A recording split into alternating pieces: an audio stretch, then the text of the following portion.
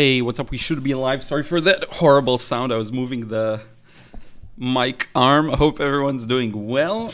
And today we're going to critique your paintings. It's going to be fun.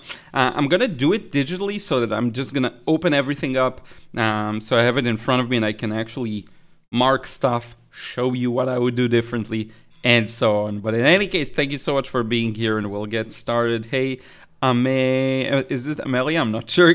Can we do digital paintings? Yeah, definitely. So one thing I will say is, if you're not getting yours critiqued today, because I just took whatever I had, and of course you may have sent them to me afterwards, just send them over. I'll get them the next time. Okay, we're gonna have many more of these, so don't worry about that. Hey David, hope you're doing well. Hey Pat, hey Nancy, hey Ted, my friend, how are you? Hey John, hope you're doing super duper well too. I'm playing around with showing the chat on the screen, so I hope that looks nice. Let me actually open the stream on YouTube and see what it looks like on mine. Yeah, that looks good. Good. And then I can just look at this screen and some of you can see your own chat, and I'm happy. I got it right, Amelia. That's super cool. So this week's been, I'm just gonna riff-raff for a bit to let more people get in. This week has been quite intense in terms of content. I worked almost purely just on content for you. That was pretty much that's better. That was pretty much the only thing I did because I wanted to be prepared for next week too. So that I have everything lined up, not only on YouTube but in other places as well. And I must say, I got a lot of views on YouTube lately, especially the shorts. So I was really happy about that and quite grateful, honestly. Let me resize this thing here. 1 second. You won't see. Maybe I'll stop it here. There we go. So yeah, I've been really grateful for that, and I want to make sure I continue pumping out good content for you. Hey Spidey, oh man, wait, so give me a second. Is it Trisha? I'm not sure. Please let it be Trisha, I hope so. Hey Luis, I also have a painting by you to show today, so it's gonna be super duper fun. So let's jump into it, and we're gonna be here, I think, yeah. And now I just need to figure out what I do with the chat box in this screen, because I have no idea. So one thing I can do is just get rid of this and that, and just kind of put it here, and hope it stays there. Is it okay to send a painting without a reference? Ask Sci-Fi. I like that username. Yeah, it's okay. It's okay. You don't have to send a reference photo. I would prefer if you do, but if you don't have it, or no, that's perfectly fine. If I do this, yeah, man, okay, I'll leave it this size. This is the first time I'm showing it. So I could resize it, but then you won't be able to read anything because it's going to be super small. So let's just keep it like that for now. What matters actually is what you see here on the screen. Let me switch over to this kind of a thing. Yeah, okay, good. I'm gonna get this kind of a thing. And yeah, so this is what matters, right? I'm gonna show you some corrections over. But let's see who's in the house. Spidey, yes, I remember, yes, I'm so happy to hear. It's tough, it's really tough connecting sometimes people and usernames, so it's a struggle, but I'm happy I remembered. Stephanie, how are you doing? Greetings from Illinois, watching as my 2-year-old daughter and I eat breakfast. Oh, cool, enjoy our breakfast. Hey Avi, how are you doing? Hey Lev, hope you're doing well. Amelia, yes, again, through email, and if I don't get it this time, I'll get it the next time. We have quite a few to go over now. So we'll start with Arpad, who sent me, I believe, 5 paintings, yes. And Merry Christmas comes with, hope you're doing well. Hey Ishtar, can I ask a weird question? Yeah, feel free to ask a weird question. Worst case, I'm not going to answer it. But let me... I'm going to have to do this. So it looks... Or maybe, you know what? Okay. Chat's a little weird, but you'll have to forgive me. Again, my first time showing it on the screen like that, I'll figure it out. Well, we'll make it look better.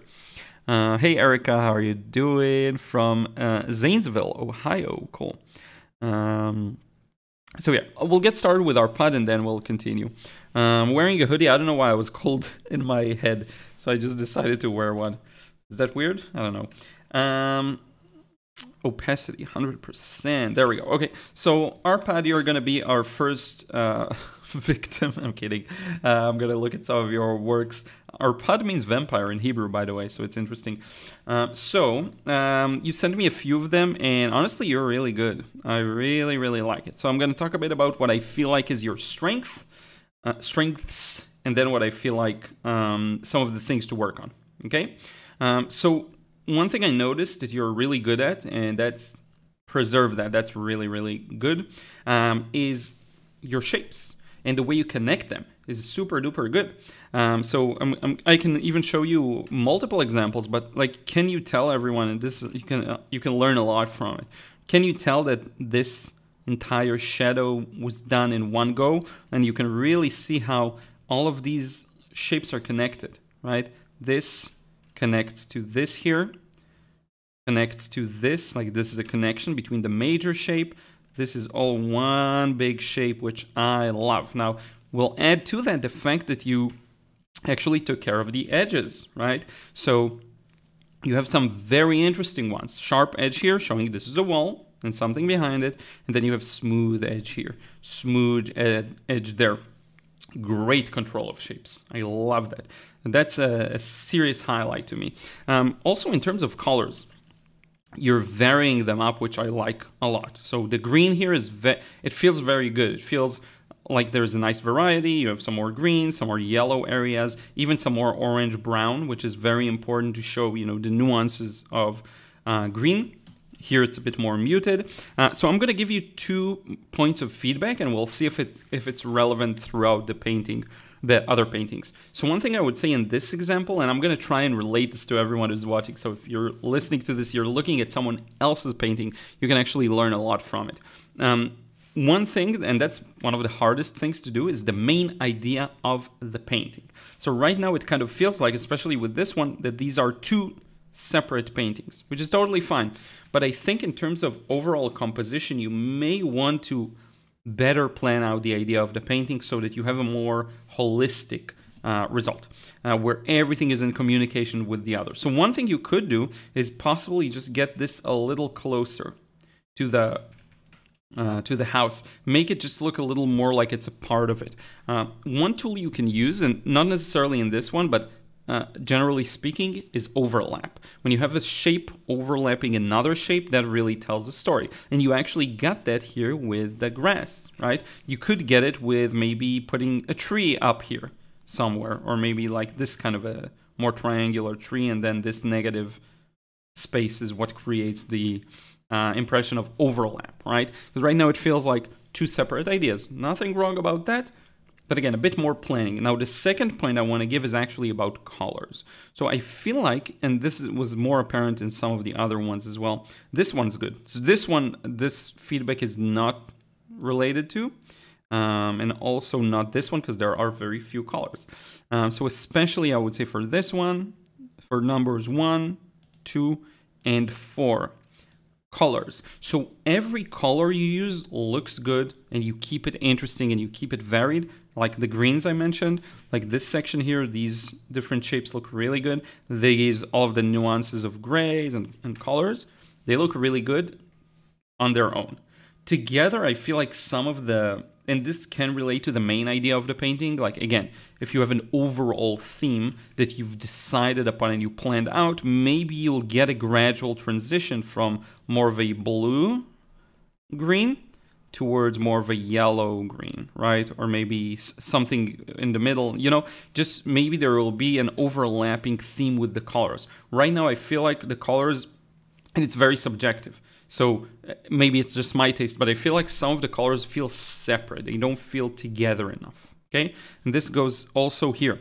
These greens and reds, to me, they don't communicate fully well.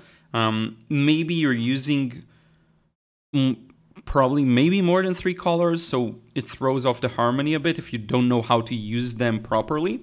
Same like here, this red doesn't work well to me with this blue. I don't know what it is exactly, but it just feels a little off. But one thing I do want to go back to my previous feedback, like the connections you make are top notch. I love that. I love that you have the courage to simplify this entire cityscape into just, you know, roofs and individual shapes. That shows a lot of courage and also a lot of understanding of patterns. So great job on that front, okay?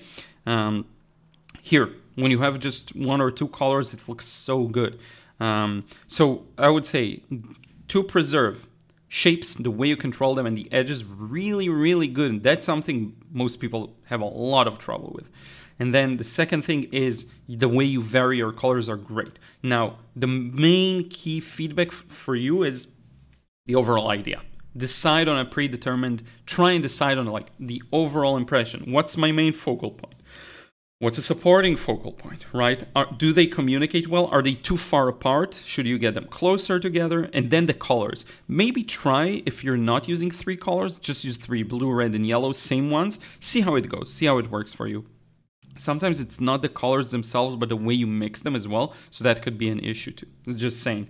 This would be pretty much my feedback to all of these. I love your edges. I love the way you play with them, right? But sometimes I'm missing a bit of an overall thing. Like, it's not clear to me what I should be looking at. So for example, here it's an improvement. You have this very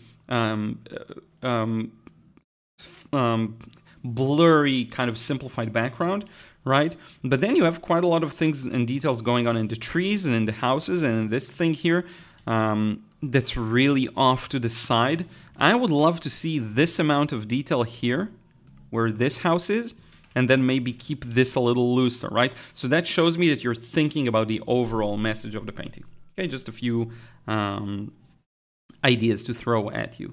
Let's see if I have any specific things. Like here, I love the colors. It feels more together. This gray sticks out just a bit.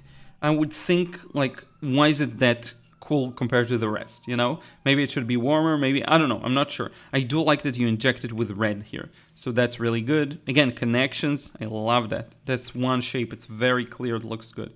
This one as well, we talked about, and this one's mwah, really good.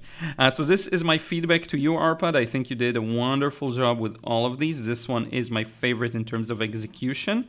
But if you want to hear my favorite in terms of in the context of your type of work, not my idea of what I like, let me think about it for a second. Because, yeah, I like this one a lot. I like this one a lot. I would say, it's a hard choice to me between this one and this one. I'd go with the first one. I love that. This looks so good.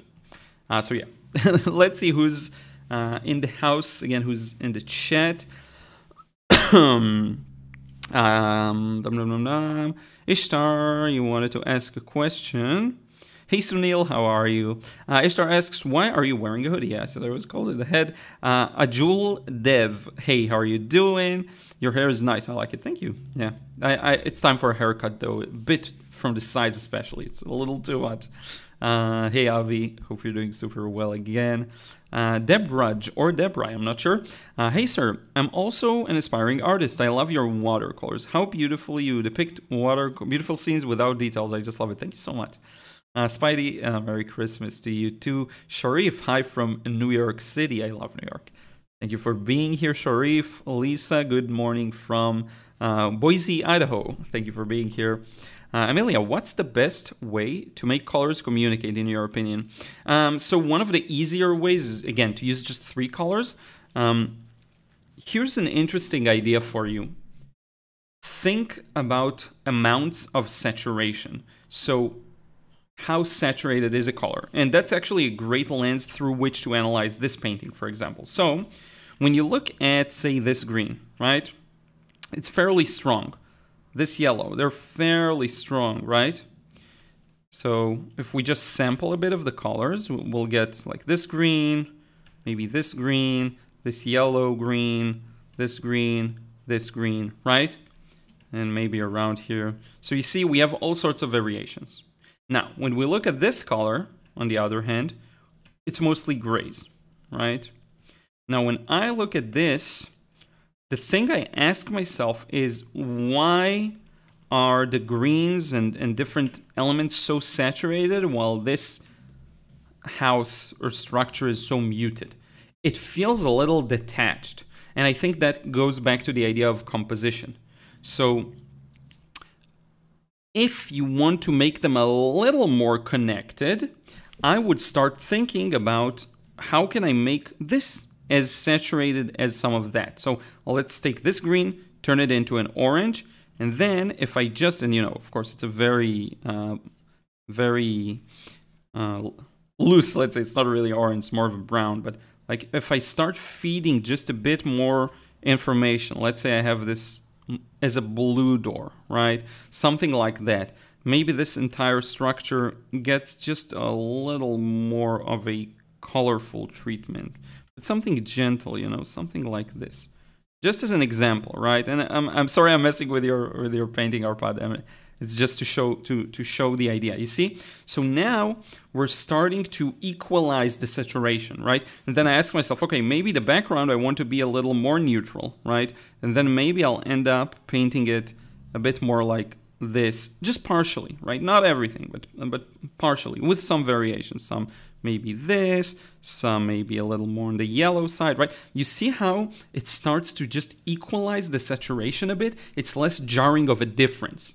That's the thing I'm talking about. Let's look at another one.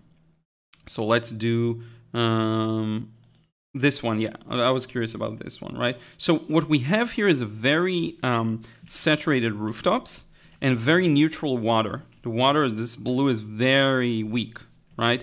So I would go for the same or a similar amount of saturation, especially if I can in the front. Okay, so let me select this area with the lasso. So I'm going to select the entirety of the water. I'm going to do my best here. Oh, hey Arpad, happy you're here. I hope that helps. We'll go back to the previous one in a second because I really feel like I added a few interesting bits to it that may show you how to improve. Again, a lot of it is subjective, a lot of it is a matter of taste and what people like individually, so I'm not gonna say this is the right way.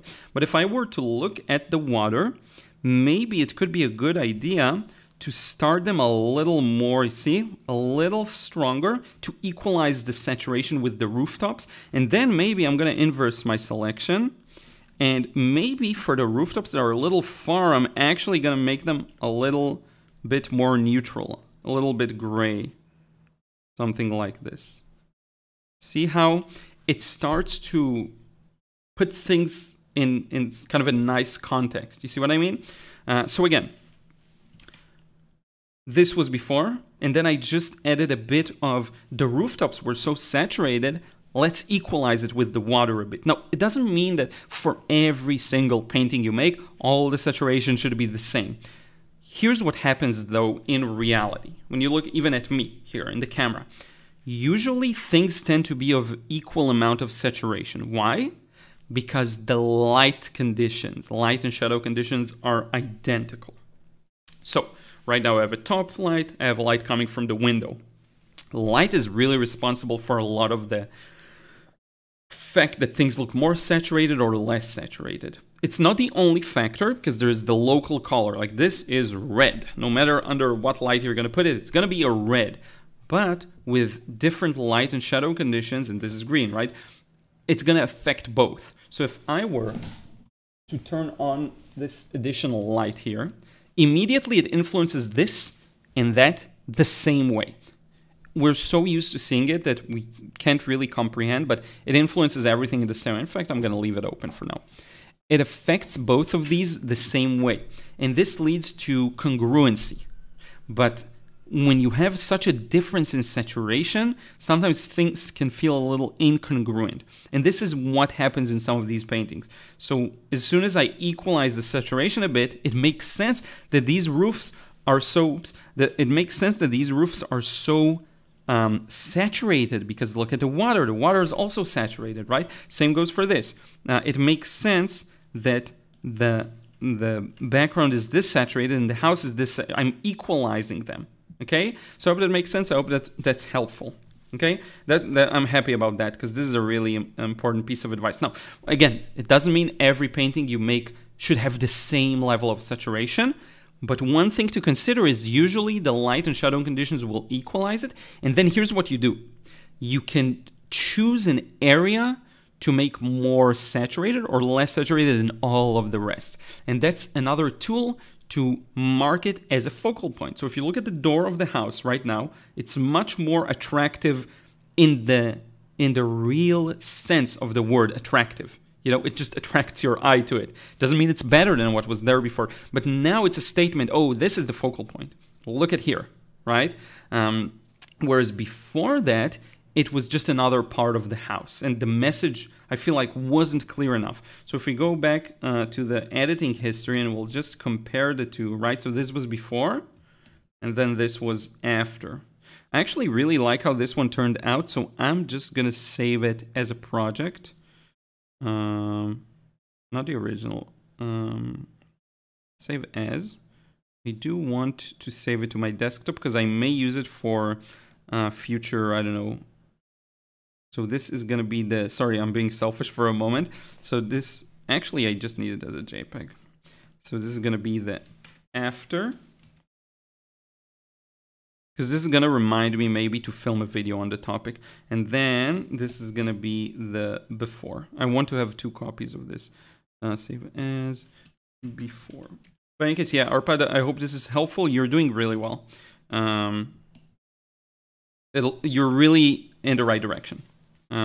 With your shapes, with your colors, with everything. But I hope this will help you kind of make that next leap. Sometimes we get stuck, and I feel like I'm currently like that. I'm just stuck somewhere, and it takes a bit of effort to move on to the next point, and that's perfectly okay.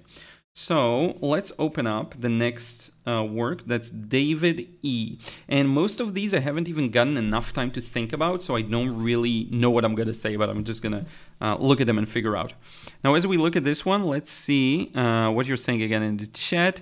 Zara, the paintings are so pretty. I really like the mountain painting. Yeah, I like that a lot too. Donna, you're rocking there earlier on. Thank you so much. Let's see if all the chat... yeah, okay, we're seeing some of it. Robert, looks good cropped. Thank you. Janzard, I love the greens in the house one. Spidey, thank you. Joey Best, hello again from Minneapolis. Thank you for being here. Erica, how to prevent overlaying a painting?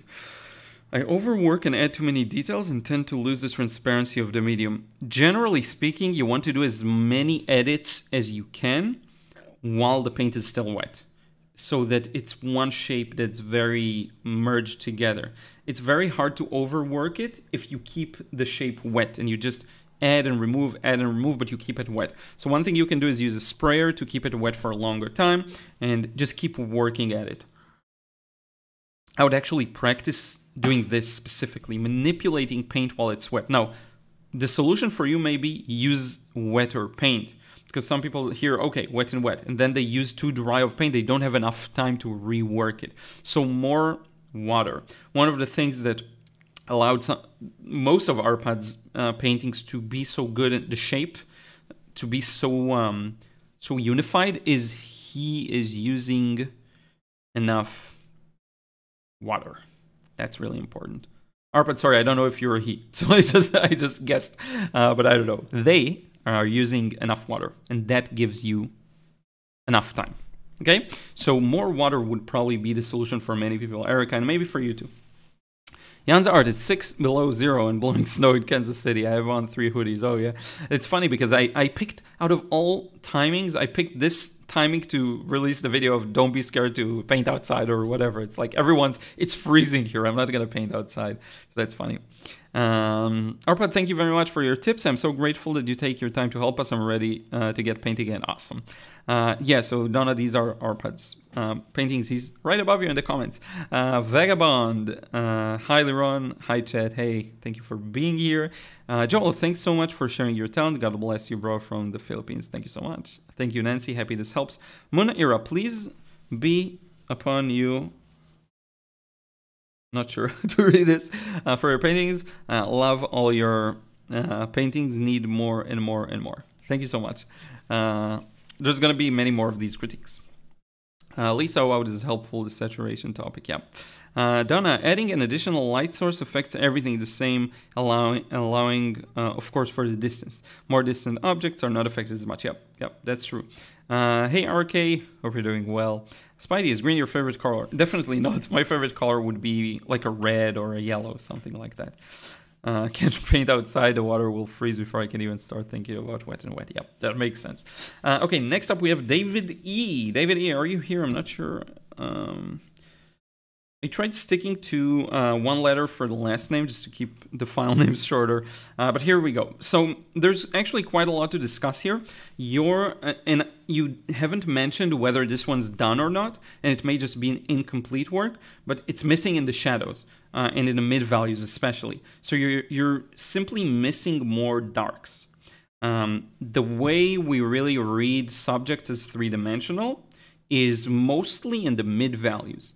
The highlights tell a bit of a story, the very dark shadows and areas tell a bit of a story too, and then the mid values is where it's really happening. So, and this is easy because I already have something to base it off, your sketch, your painting. If I just add a layer of black, but I'm going to make the layer transparent so that you will see under it. All I really need to do, and I can maybe use this kind of a brush here, kind of an oily brush. All I really need to do is just bring out the shadows properly. So, let's try it out. Yeah, that's a good size.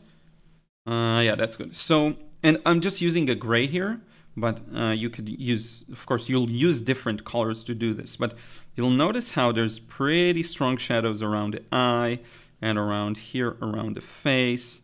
Not to mention, of course, inside the mouth. We'll get there later. But good job on the drawing. Like, you really got it down pretty accurately. And then this goes here. This goes there. See, the shadow it's big. It's much darker than you have it. And that starts to... I'll need something that I can blend the edge of. Maybe that'll work a little better. Round mixing brush. I think that's what I need. Yeah. See? And then the hair. Then you can really tell with the hair. And maybe, again, this is maybe incomplete, but like the hair, this entire side is darker, right? It's much darker. Under the nose, it's dark, right? The sides of the face are dark. That's how you start to establish a bit of three-dimensionality, right? And goes here. See, even the middle, that's kind of lighter, it's still quite dark, right? And I can see a hint of these things with you, but it's not fully there. And then once you get that in, you can start thinking about the actual darkest darks. This is a funny reference photo, but yeah. See, a little stronger, right? So you're missing essentially the mid values. Now, some of the drawing could be a little more accurate. That's okay. That'll come with time. Some of the... Let's get rid of this for a second here. I like that you're using temperature, so I can you can really see that you're using. Why won't it let me? Yeah, you can tell that you're using a bit of warmth and cool, or blue, yellow. That's great. The drawing again could use some work, so I would say a bit more accuracy in the drawing, and then you really want to follow the colors and build it up. If you're scared to do it in one go, build it up in layers. Do one layer and another layer and another layer. Now, you have an interesting thing going on, generally speaking, with the saturation, and that is things are a little too strong in terms of the colors. Not everywhere, but some parts. So like this red here, notice how it's quite dark and muted, whereas you got it really strong. And like her lips, that's quite strong. Now you haven't gone strong enough even in those. So you almost have it inverted, and that's a very common issue, and it's okay. It's something that'll take time. It's just very easy to see this and think, oh, it's red. It's a very strong red. And then you go ahead and paint this strong red, and it's a little too strong, okay? So a little confusion in the colors, that's okay. I would actually choose an easier reference to paint, because this one's tough. For me, it would be tough as well. So I would, a couple of suggestions. Easier references that have just a clear dark and light, like the portraits I often paint. I would try to practice a bit in black and white as well, and then really notice the mid values. That's very important. This, right? Not the highlights, not the very dark darks. Where most people miss is in the mid values. Okay, that's where you want to pay attention to those. Okay, that's pretty much what I have for this one. And we're gonna move on to David H. Oh, this one's cool. So we have a bunch of pastry. So that's a good one to stop. And as I look at the chat, because you know we all like food. Amelia, what's the email we're supposed to send you your paintings? It's just liron@lironyan.com. Do I have it here somewhere? No. You can find it on my channel. Just go to the About tab and it should be there. And I can also just add it to...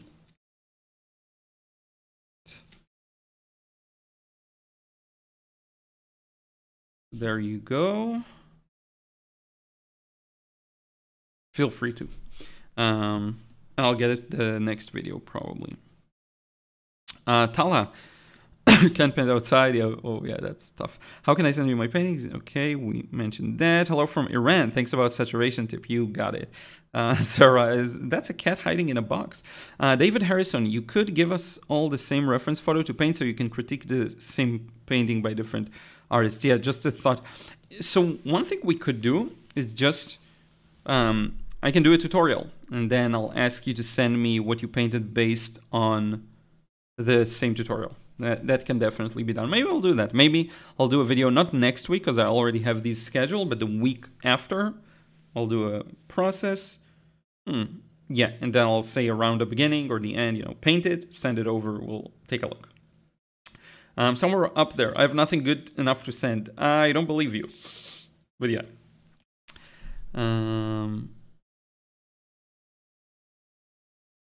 Vagabond, it's great to have the chat on screen. Yeah, it's nice, right? Well, I'll just have to figure out how to show it a little more gracefully, but I like the way it looks. You got it, Tala. Happy I can help. So next up, yes, David. That's you, right, David?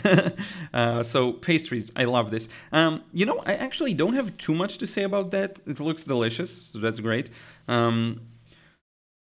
One thing you can think about is just in terms of, so this is something very common, and I'd actually, I avoided editing the photo. It looks a little dark, like taken with not enough light, but I wanted to keep it that way just so that it shows, because maybe that's what you meant, maybe that's how you painted it.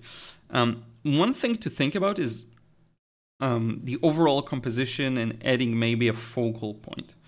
So one thing you can do is let the shapes around the edges go a little looser, and maybe there's an attempt to do it here. I can't tell for sure, but it does look like, you know, there's a bit fewer details there, but for the most part your edges are quite sharp. Everything around the edges is quite sharp.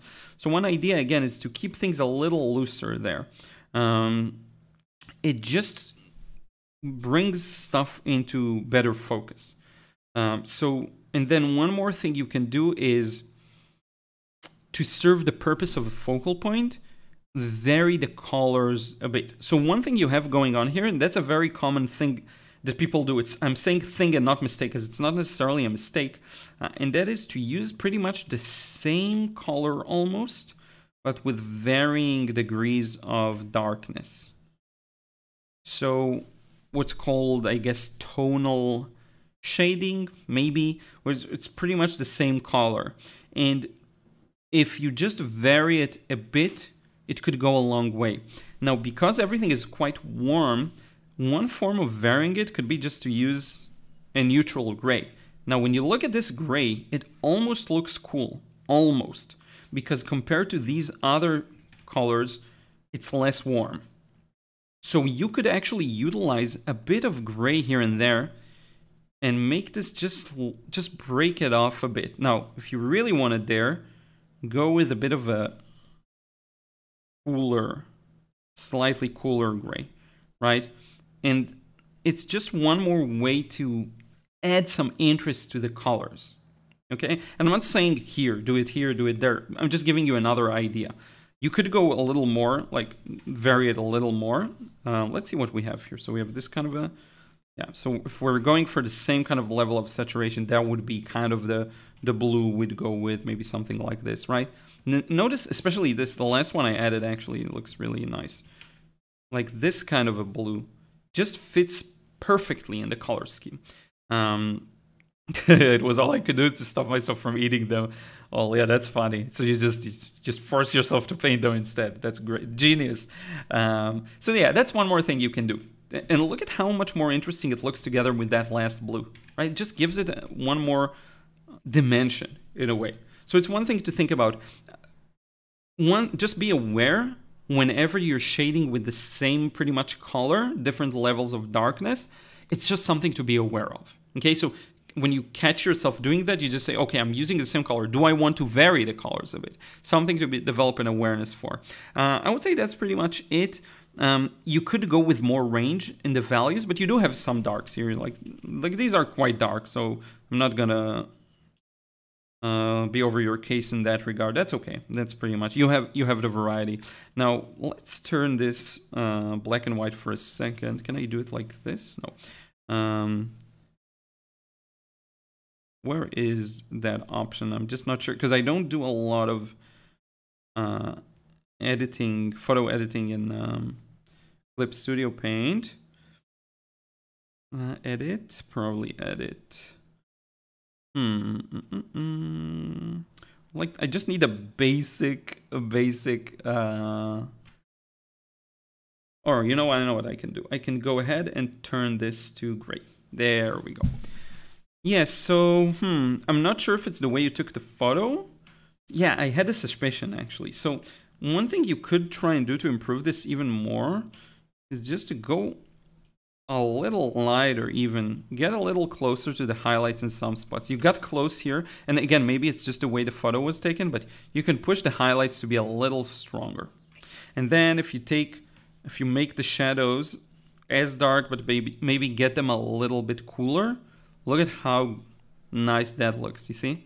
It's just a few pointers to improve the colors and kind of the feel of it. Because if we turn it into gray, you can really tell that a bit of the highlights are missing. Let me get rid of all of this, and then we'll go back to gray. See, a bit missing on the value scale. So it's a little flat. It's almost the opposite of the problem most people have. They go very light, very dark. You have a lot of mid values, maybe a bit more in the sides. But yeah, I hope that makes sense. Again, a bit more of this, and then a bit more of light here and there. Could go a very long way. I hope this advice makes sense. Let's see. Pranjal, what do you think of realism with watercolors rather than loose paintings? I enjoy it. I just did a fairly realistic one yesterday. Probably some of you have seen this. This is Jocko. There you go. Jocko Willink in watercolor. That's quite a realistic one. Not fully realistic, not as detailed as it could be, but yeah, I like it. I like it a lot. To me, it's just the thing I enjoy more is looseness, and then once in a while I'll really enjoy a tighter, I guess, painting. Cubs, I think maybe everyone should send one, two at most, so there's time for more people. Yeah, and we're just going to do more of these, so don't worry about it. I'm trying to consolidate the feedback, you see, so I did all of our pods together. Joe, thank you so much. Alex, good evening from the Philippines. David, thanks a lot, Liron. I just see your critiques of my drawing. Oh, yeah. I'm happy that helps. Yeah, it could be in the layers style, I'm not sure. So let's move on to the next one. Doing critiques is such a challenge sometimes, because I really want to give you like good suggestions. So we have Heather, who sent, if I'm not mistaken, 2. I might have missed one, but sorry about that. So yeah, obviously these are really close. These are very close to the original. Like, you did a really good job, especially if the goal is to just be accurate. Your colors are on point, very, very close. Like in terms of accuracy, this is 90% close. Same goes for this one. Really, really good. Obviously, a lot of attention to the details. Just fantastic work. So I would say for you, and I'm not really sure if you're like, I would need to know a bit more about your goals actually to know what kind of advice to give you. I do see something that personally my taste likes something a little different, and it has nothing to do with the skill of the painting, because I see this with some artists that I've been following for a long time now, that their skill is like far beyond mine, much more experienced, but still it's a matter of taste. I like when there's a bit more variation in the colors, and when you look at a reference photo, it's not really there. So if you're painting it exactly as it is, you're just gonna preserve that. Now, this particular photo actually has some of it, and I want to show you where. So, especially in the highlights, the way I feel about it, if I take this color, it's a yellow, right? You can see it here, yeah. It's a bit of on the yellow side, you can tell in the swatch. Now, with you, it's more about the red. So you ended up doing kind of what we've seen in the previous example of shading with the same color. And to me, I like when there are a few underlying hues. Even though the values are different, the hues are varied a bit. So, for example, this yellow here would just bring a bit more of a balance to me in the colors, instead of it all being pink, gray, purple, okay? Another place I see this in, if you look at these areas, ears tend to have like bright reds in them, which look really, really good. So look at how bright of a color this is. Now, I don't, again, it could be the way the photo was taken. I'm actually not sure, but I'm missing a bit of that here, okay? Areas like this where transitions from light to shadow tend to have that too. Areas like this where it's, again, you see this transition, or thin objects, transitions like this, and it gives another hue to work with. It just looks really interesting in a way. So I think that kind of a thing could really enrich your work, just a bit of these touches here and there. Same like this. You see it adds another kind of aspect to it. If we grab this color, push it more towards the yellow, right? And it just, I think it just looks so much nicer, right? Let me get a proper size. I just think it adds another dimension to it, okay? And again, you're very skilled. I love that. You did a really good job here. I'm showing you one or two things that could maybe elevate this even more. Again, maybe, right? Oops, it's blending in with the other colors, which I didn't want. I just wanted to show the pure color. Just a little, see, and I'm using the same one. I'm not even following necessarily the colors I see. So the way I like to do this is I'll notice there's a bit of yellow there, and then I just use the same yellow everywhere. So yeah, I have this thing where I don't always like, again, tonal shading. It's just one tone. So that's something to have in mind. Here, kind of the same feedback applies. I just don't see really much you could add and play with. You could go a bit more blue in some spots. So for example, so let's do like a real blue. Like this is way too exaggerated, right?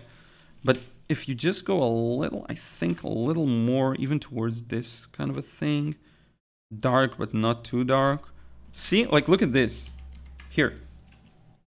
See how it plays in the blue-purple? That's a bit more variation you could get here. I would push it more towards the blue, honestly speaking. And it just adds, but a little darker. Just adds another dimension to it. Like this color here would be big help in varying it and making it a little more interesting. You can even see it here, see?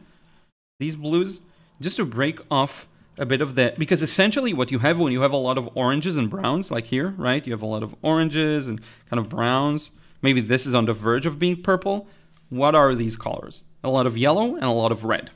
So we're missing a bit of blue. Right, I hope that makes sense.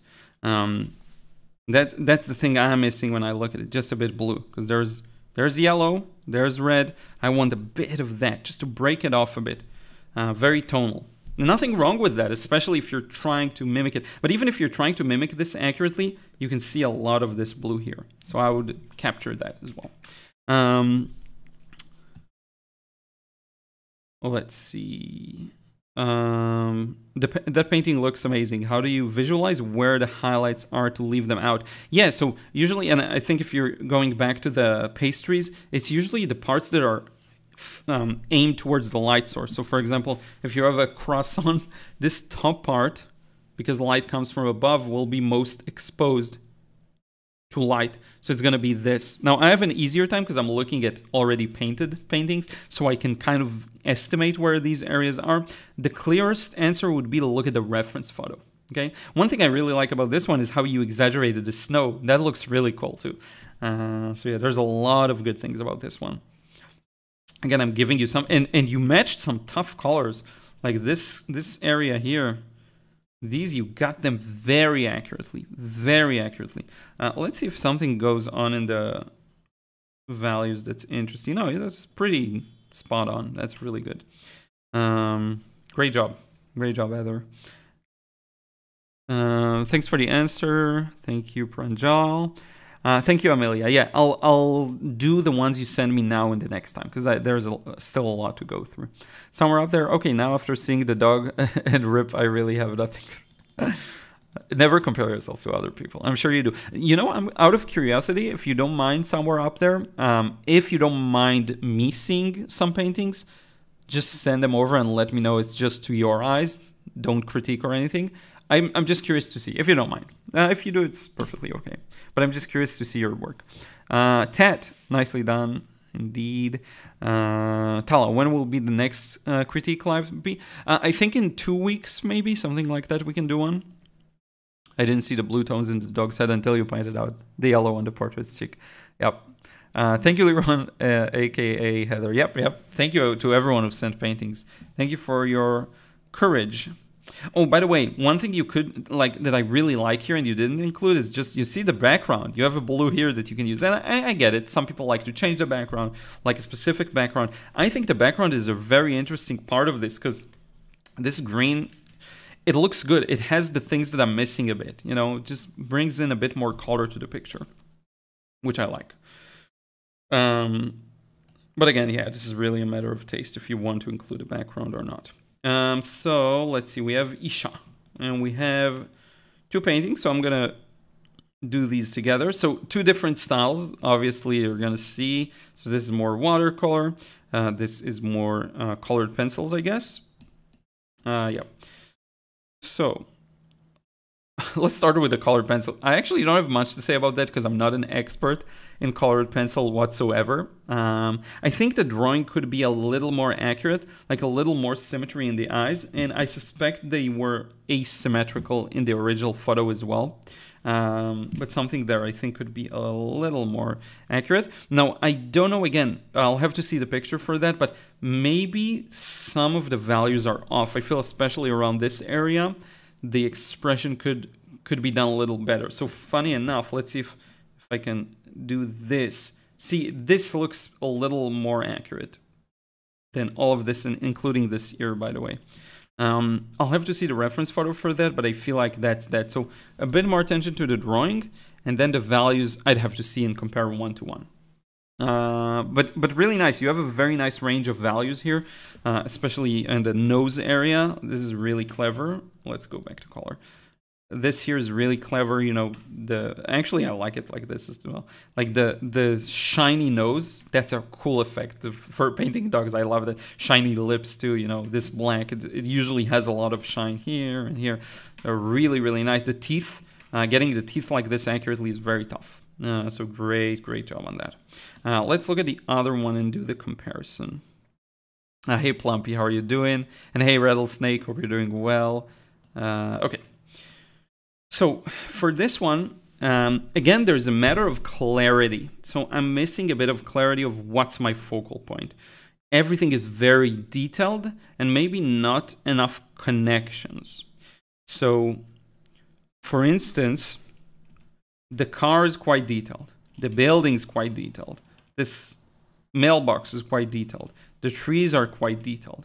So it's something to have in mind. Now, I do want to talk a bit about colors and then light and shadow. So in terms of colors, same thing we had with our pod. A lot of the colors like small areas work really well together. This here, brilliant. I love that. Car, great. It's all gray, it's okay, right? This section, this part of the building, kind of a bit of issues with that. But when you look at it as a whole, something breaks. The conditions aren't identical. So let me show you what I mean by that. The road here, see all of this? It's a very peachy kind of pink, yellow color. And if you notice, it actually reflects in the car, just darker. See?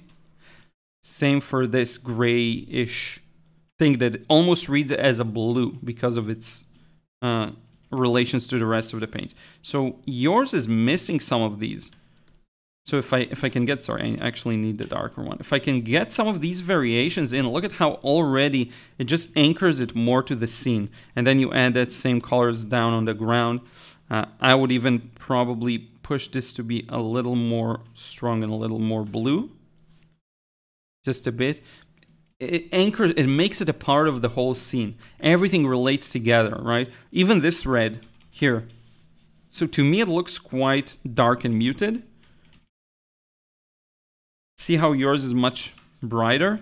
So it's a bit jarring. If I take that same red, sorry, I'm being fast, I know, but if I take that same red here, it's gonna maybe stand out a little too much. Now, it doesn't look bad, but if I now change everything here and make it separate, it just won't look good together.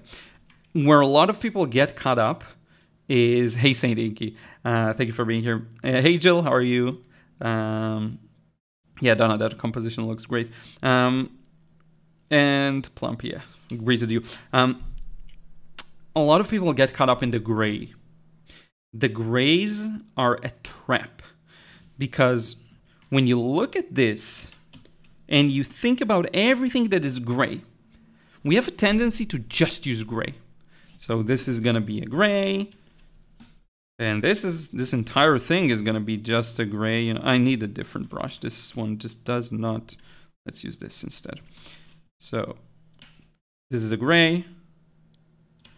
This is a gray. This is a gray. This is a gray. This is a gray. This is a gray. This is a gray. Pretty similar to these two. This is a gray, right? This. But when you look at all of these grays, they are very nuanced. They are very nuanced. And when you see someone like Joseph Z painting a scene almost fully in gray, and it looks so good, and then when you try and do that, your grays end up being meaningless, is because you're not aware enough of the nuances in the gray. So if we take these grays here, I want to see how much variety there is in them, if any.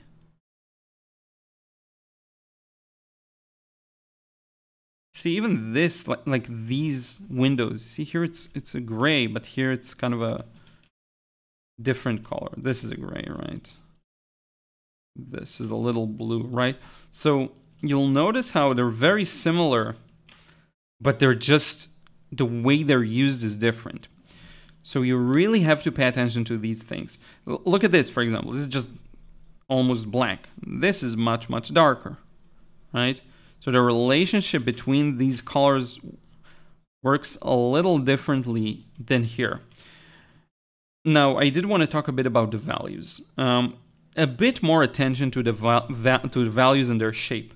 So for example, the way this foliage wraps around the car, see how there's a bit more to it than that. Like and the way you used it is is very close to the car. And that's a tendency we have to turn shapes into details, whereas they're just shapes. Same goes for this palm tree. Here it's almost a shape, right? But you turned it into tons of details where it just should be a shape. See? Just a shape. So that's what happens when you interpret things a little too how you'd want them to appear. And again, it's fine. It's great. You did a great job on many aspects here. I'm just going over these small details because they matter. Now, light and shadow. There's something very important that happens where you really want to make a statement with your light and shadow, and you want to be clear. So for example, if I look at this little vase here,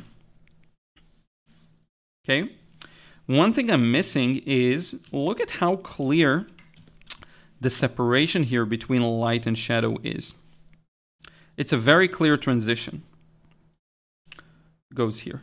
This is the light, and this is the shadow, with a bit of light there, right? Now, when I look at your shape, because it's a recurring theme, you see how you didn't really capture the full separation between light and shadow. What you'd want to maybe have instead is more of this is the shadow, like real statement. And then this is the light, this sliver of a thing here. It's lighter even, see? Now the reason I'm really focusing on that is that this is a recurring theme in all of the painting. Okay, not enough attention to light and shadow is my point. So if I go again like this, I need the correct layer. Like this, see, just not enough attention. If I were to even find like a big major pattern of light and shadow, if anything, it would be, let me think about it for a second. It would be something like this, like a big pattern of light and shadow. Almost like, see? That's a clearer story. It's a clear story, and it's missing a bit of clarity there. Okay? Now there's a tunnel, we see through it, we can tell where the car is. Maybe there's a strong shadow under the car too. You see, it's just more of a three-dimensional story. So I hope that helps. Isha, I hope that makes sense. It's a lot to unpack there, so maybe you want to watch it a few times. Yeah, we're good. Okay, I haven't missed. Somewhere up there, I'm so afraid of going dark. Yeah, that makes sense. Painting dark areas is scary. I feel like it takes a very steady hand. So here's my suggestion to you, because a lot of people are scared of whatever, X, Y, Z.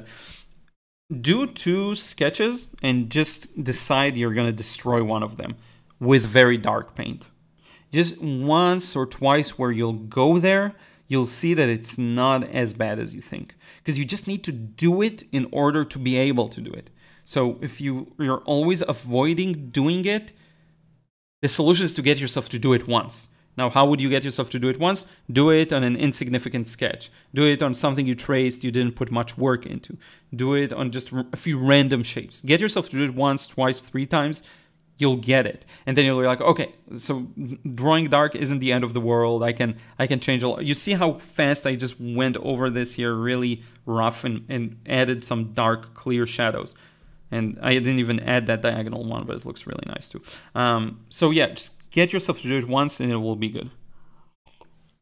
Josh, I sometimes find that I try to go so thick with my black that they appear chalky on top of the rest of the piece. Yeah, that can happen. It can also be an issue of materials or not, like the type of paper, the type of paints, or it could just be a random issue that sometimes happens. Okay, Lisa B.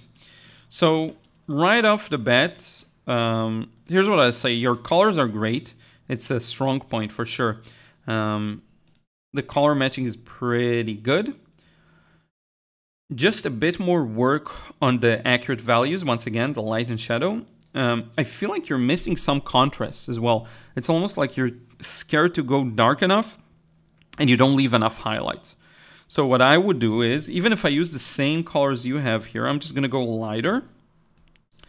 And then I'm going to add, and you'll appreciate this, just highlights to, let's say, the tops of the scale. See? Like this. Just, and it will immediately make them pop a little more, makes them look more three-dimensional. See? That kind of a thing is missing. And then on the darks front, like going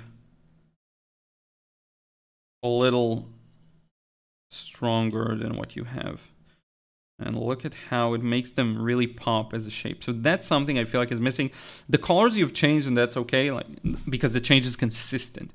It's not like previous examples we've seen sometimes. The change is very consistent. Everything is warm, everything is cool. I like that, actually, so I'm okay with that. Now here, I think some of the values, it could be the way the photo was taken, but if you look at this, obviously much darker. And if you want to get that sense of depth, like a video I'm going to share with you real soon here. This is going to be next week's, I believe, or Saturday's video. You really need to go that dark. Like, you really need all of those darks. Look at how big of an influence it had. This value you got down accurately. More accurately, at least. But you really need to go dark in those areas. It doesn't look like you're scared of it. It just looks like maybe you didn't read the colors well enough. Now, the texture as well is fantastic. I like it a lot. It's quite accurate, too, I think. Even if we just, again, take a look. That's pretty accurate. That's close enough. More highlights, more darks. Again, that area is where you're maybe... even don't be scared to push it. Like, look at how much more depth it has now, right? With this, maybe even some details here catching the light. See? Just looks good. So yeah, my 2 cents for that.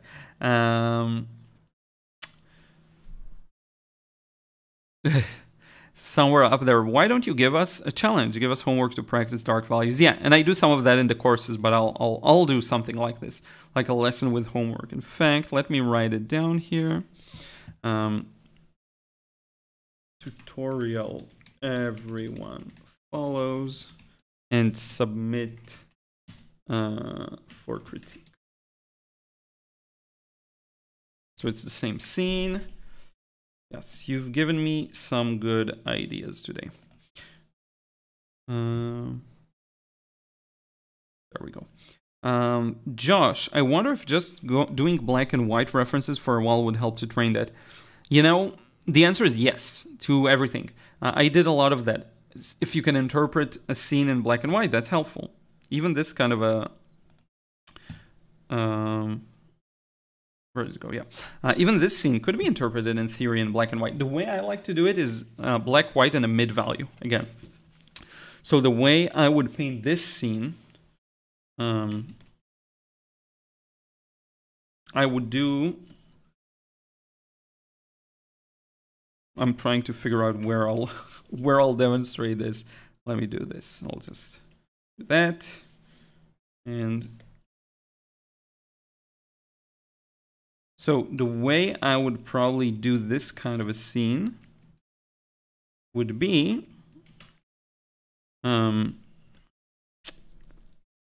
get the mid values, which is everything but the highlights. So I would just go and paint pretty much everything. Again, I'm not showing you watercolor technique here because I'm just doing this, you know, off the cuff. But I leave some of the highlights and I'll just fill in everything there with the mid values. Pretty much everything actually here.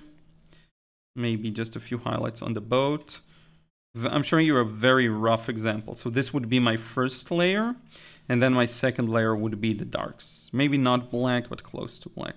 It'll be something like this, and like that for the boat. And had I left like good highlights, you'd actually have a highlight around it, but I haven't.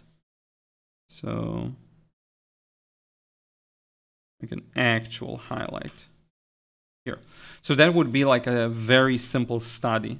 And then if I had a way to paint around these shapes when I do the black part, you know, just this kind of a very simple study that's more about the essence of the scene rather than getting each and every detail right. And especially colors, because colors are tough. So I'd eliminate them in a way. And you can get quite a bit of an interesting representation of the scene and learn a lot. But yeah, let me get rid of this. And we'll look at the original by Lisa without my notes, mostly. And there we go. So really good job. Colors are great too. You know, you really capture them, I think, accurately. Great job. Just these little things that I emphasized. And we will move on to the next. Kangel Fan.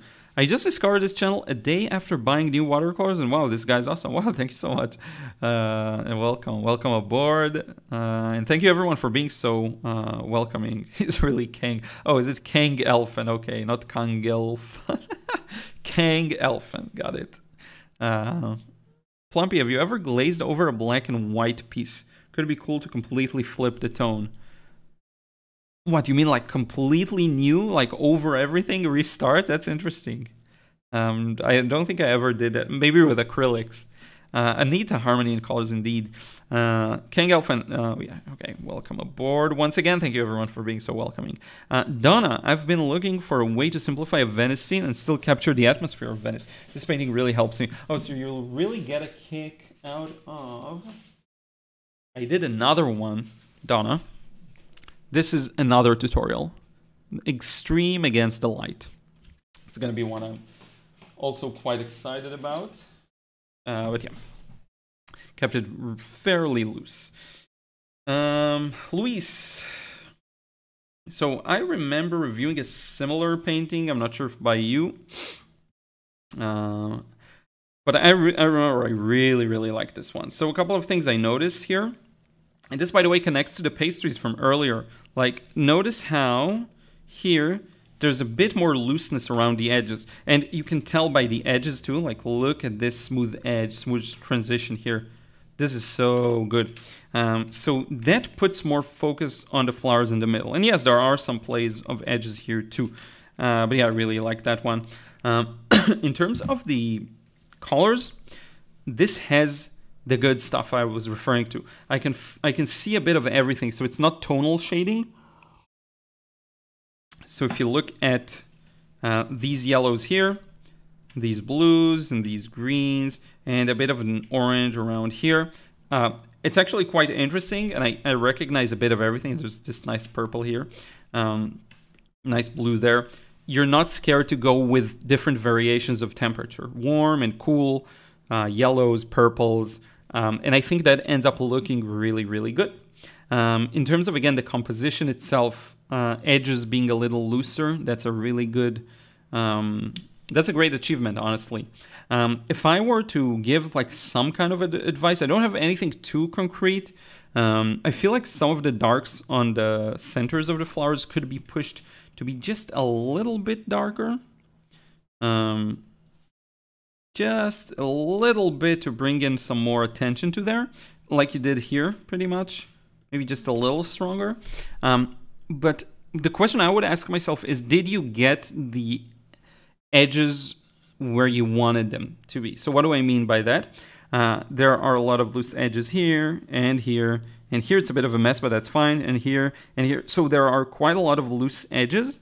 Did you get all of the ones you wanted to be loose? And did you keep some sharps? Maybe this area is a little confused. Did you want it? Now you can start asking yourself a bit more of higher level questions. Honestly, I'm super happy about this one. I wouldn't change much. I think I told you this. I'm not sure if I recorded a voice message or something on Instagram.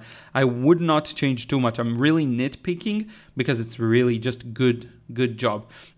One thing I could mention about the technique of the wet and wet, not the smooth transitions, but here. So I can tell some of it, started drying. So you may want to do things, you may want to work a bit on the timing, get it faster.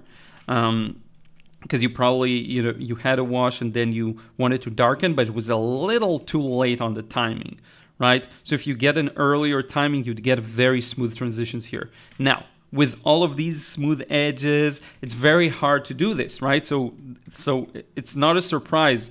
It's just very hard to do. And technically, it's demanding. So you did a great job. That's one thing I would pay attention to. So for example, you can really focus on this area and tell yourself, like, focus on it and see it for what it is. This is my area.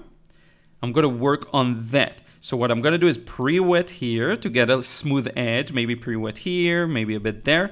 Then I'm going to pour the paint into this area. Of course, you'll get a smooth transition here because you pre-wet it, right? But this area, let's say, was dry, or maybe you pre-wet the whole thing, the whole area, and then be on that, and be locked on this area and do wet and wet until it's as dark as you want it to. And then you'll get this beautiful smooth transition only here as well, right? So I hope it makes sense. Again, a bit nitpicky because it looks so good, you know, I wouldn't change too much at all. But yeah, great job. Great job.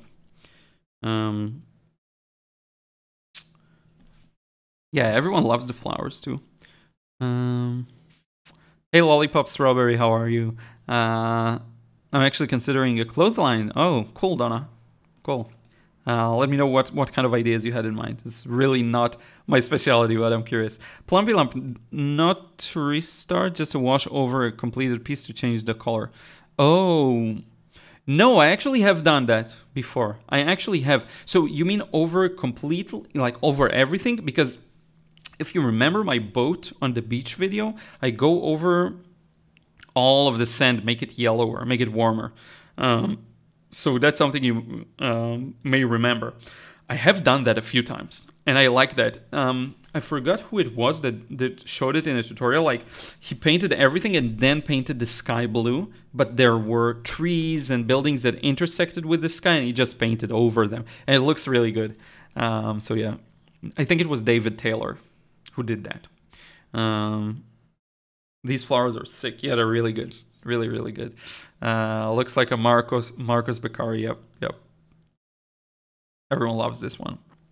Yeah, the edges, I'm telling you, edges, right values, and a bit of variation on the color. It's like a magic formula. It looks so good, you know? I would even try to include a bit of that red, because I don't know, I feel like it has everything, like you can see it here, but red. But of course, you don't have to force it. But like a bit of red here, oh man, this looks good.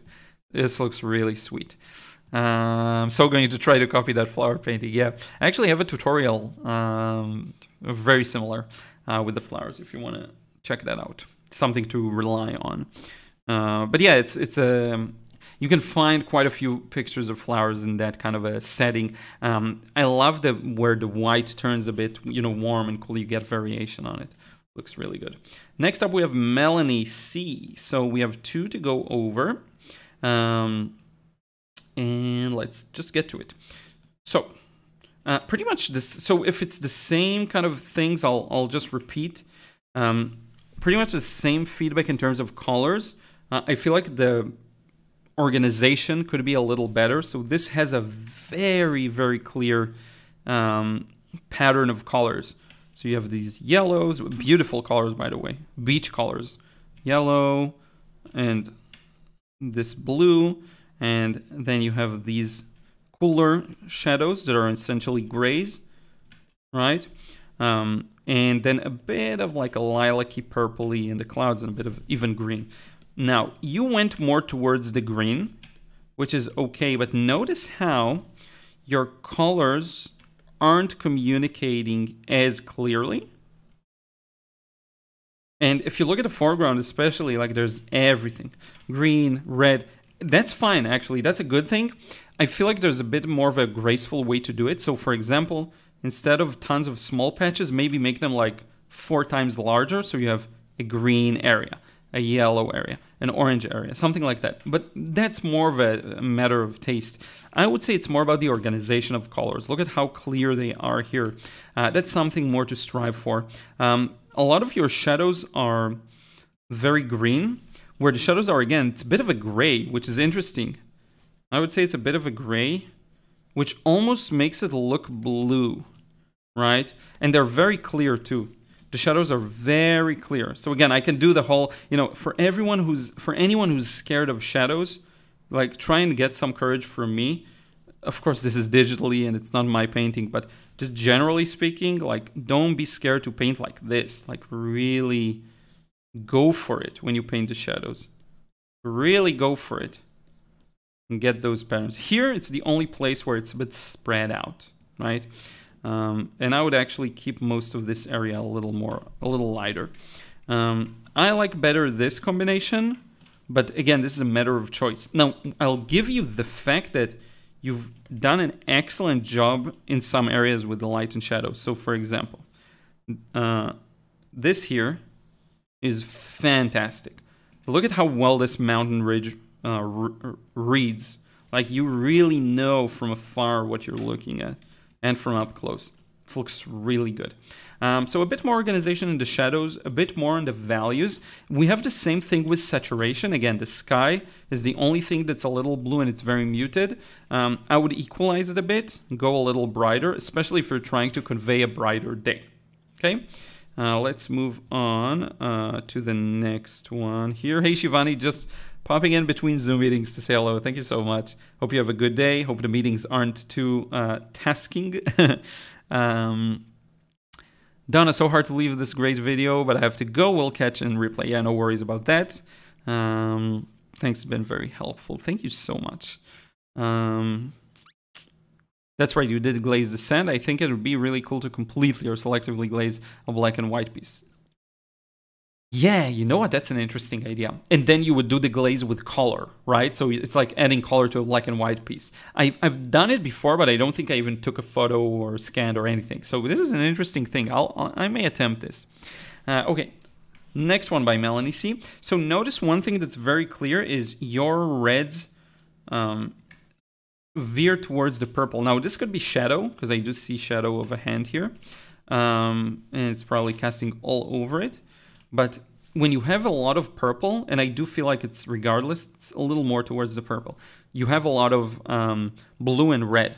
So what are you missing? A bit of yellow, generally speaking. And you do have some of it here.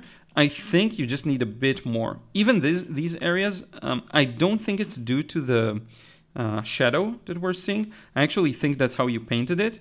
So I would probably just have a bit more of an equal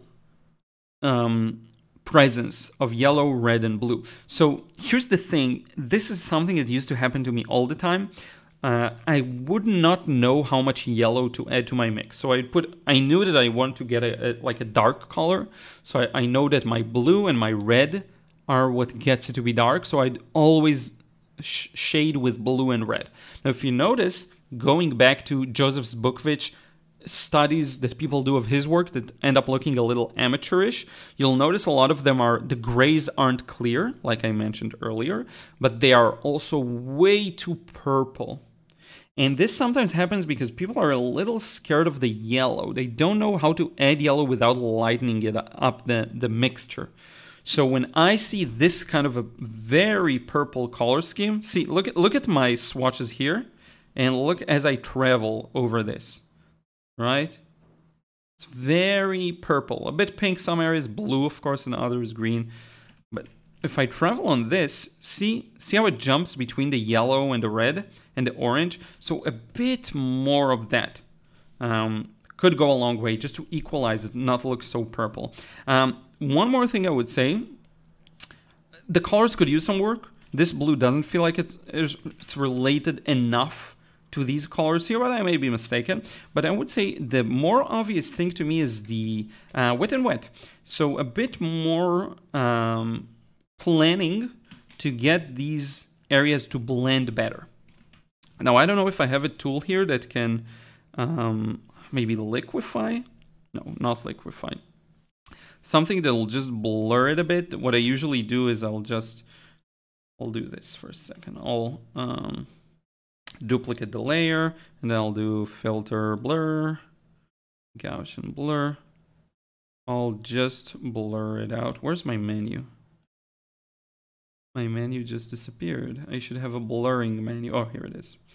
And do very blurry. We'll give it a second. There we go. And then I'll do this.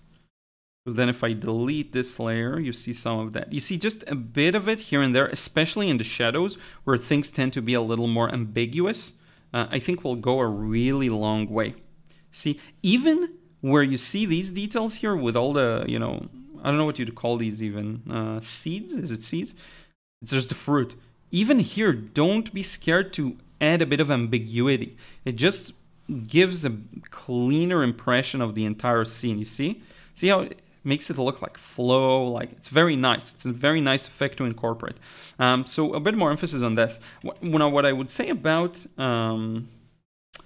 oops, that's not what I meant to do. What I would say, I'll just do the Control Z. About this part, I do think it will benefit here.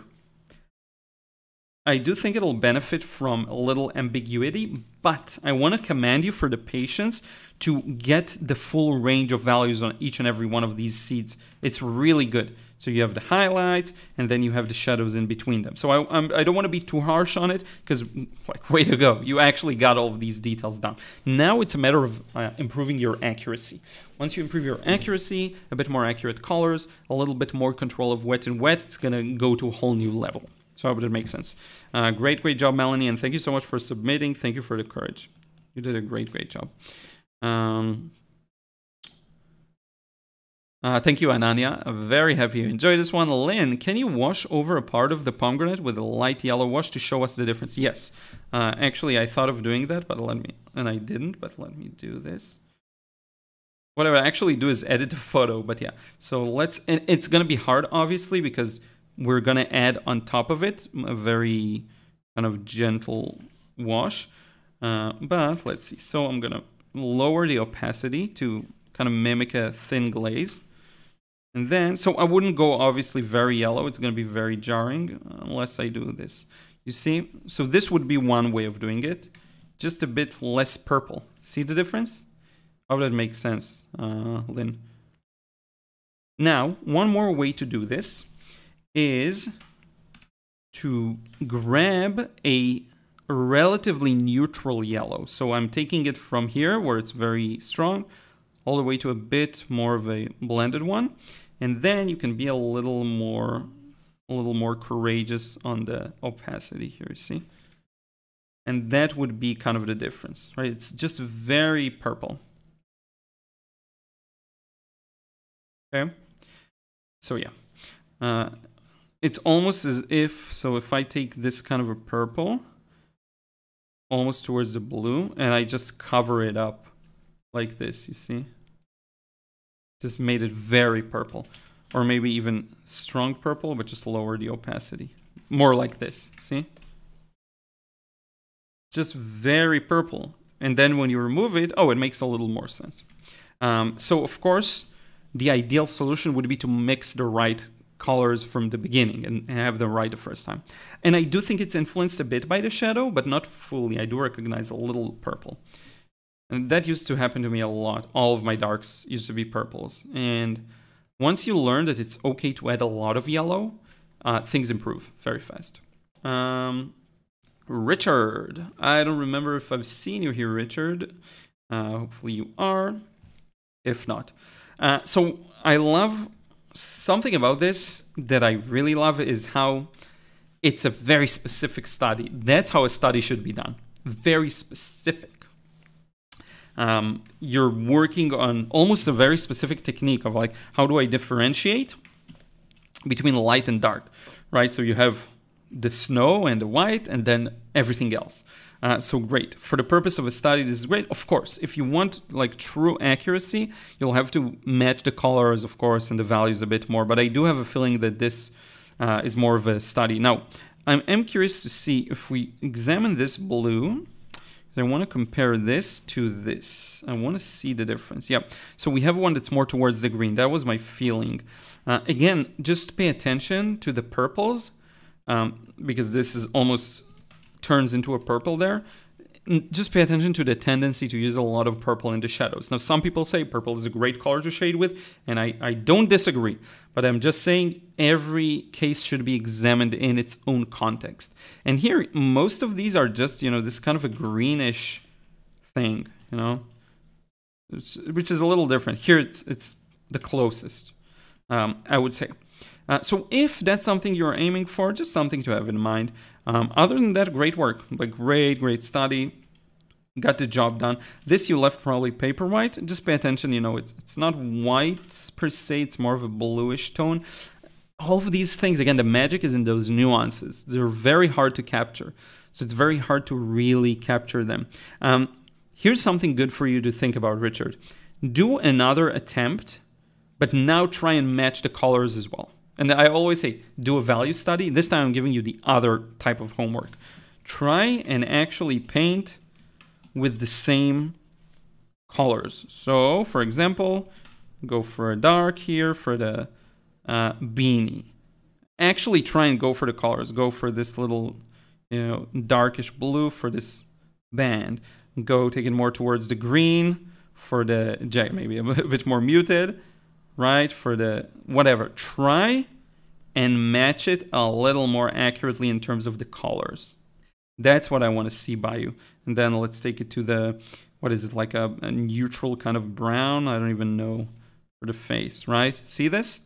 Try and go a little more accurate. And feel free to use for the snow just, opaque paint or whatever to get that down. But try and match the actual colors you see this time. I think it'll be a great kind of practice session for you. See? I'm doing it very rough, but you get the idea. Try to go for the colors too. Yeah. But great job. And that's how a study should be done. That's really specific. You work on a specific skill, specific technique. I love the background here. Again, a bit purple, just a bit of a yellow on everything could go a long way. Just saying. The way I would fix it actually would be to play around with the colors. I'll do like a layer, you said it was? Probably you're right. No, I'm not sure. I'll figure it out. But like I would play around with the white balance, color balance, all of those good stuff. But yeah, great job.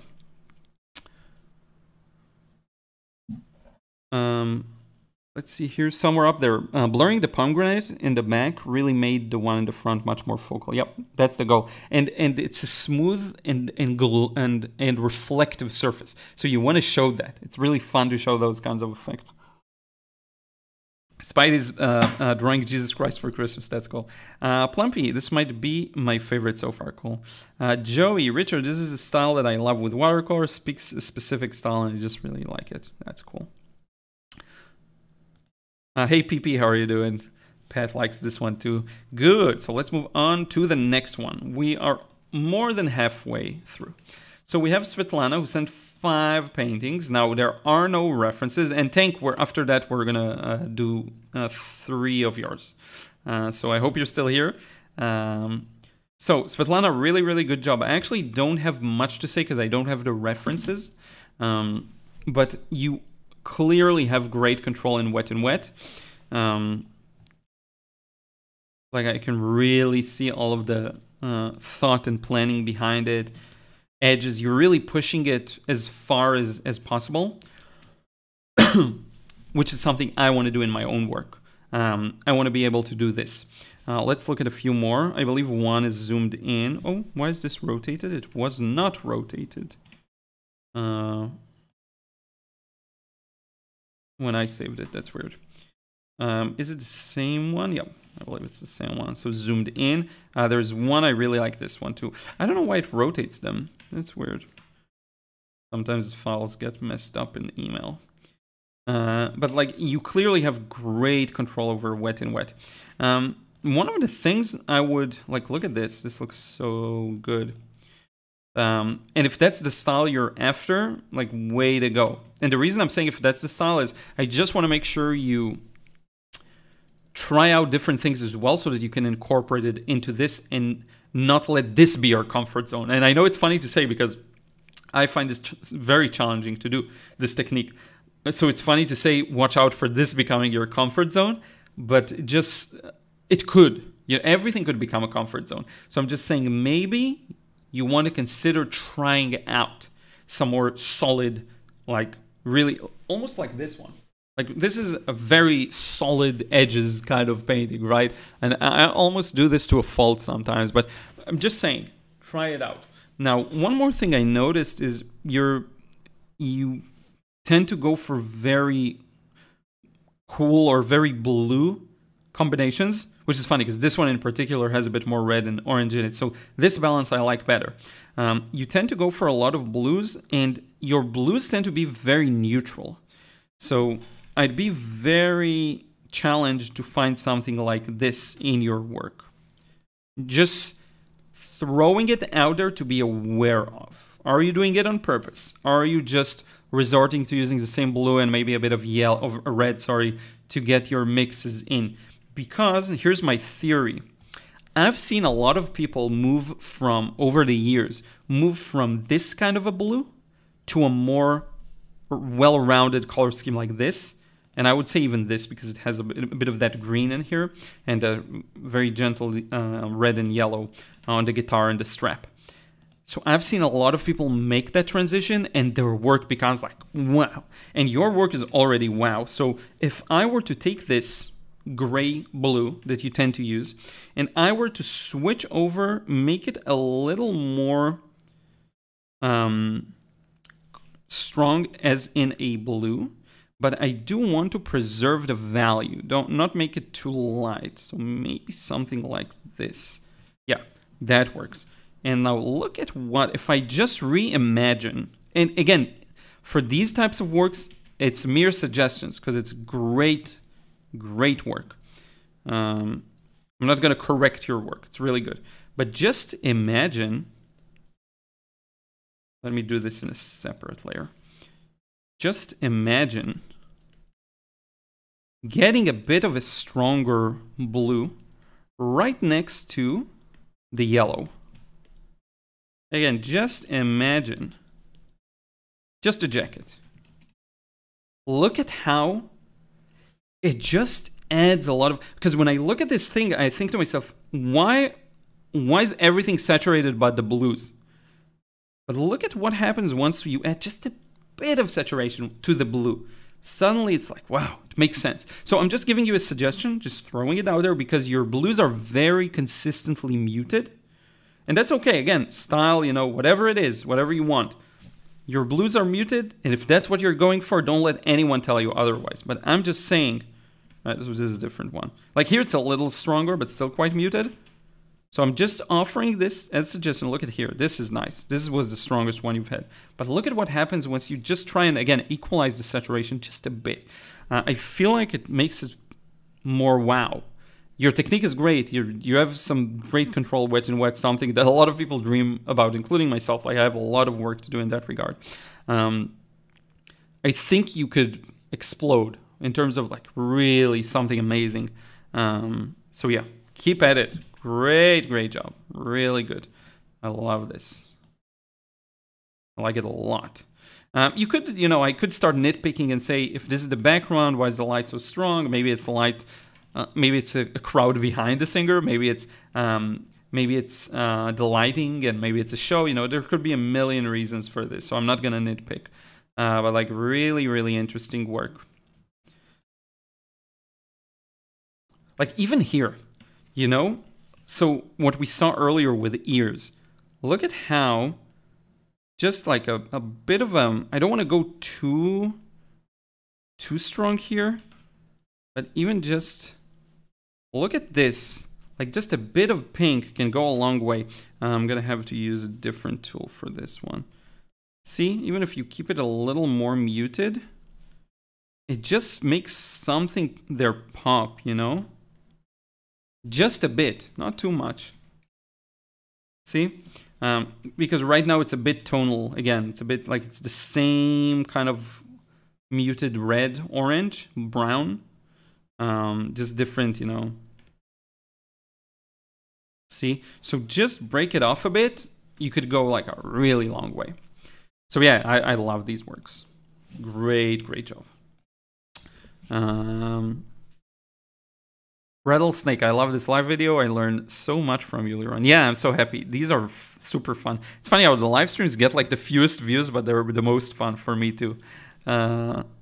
Just says fantastic. Oh, Tad, good. I'm here playing a rooster painting a rooster nameplate for mother-in-law, but I'm here. Oh, cool, cool. So yours are coming up right now. I'll just see what else is new in the chat. Blur the edges and make the focal very clear. I haven't tried that. Oh, more homework. Yeah, and somewhere up there, one thing you can do is blend the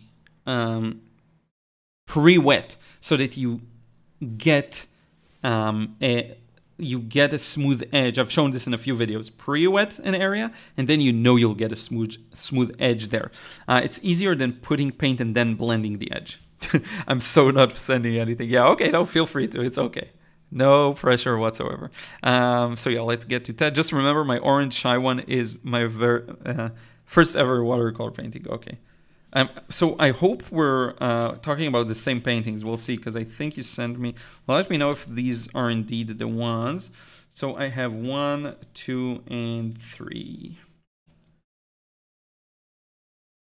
So here we go. 1, 2, 3.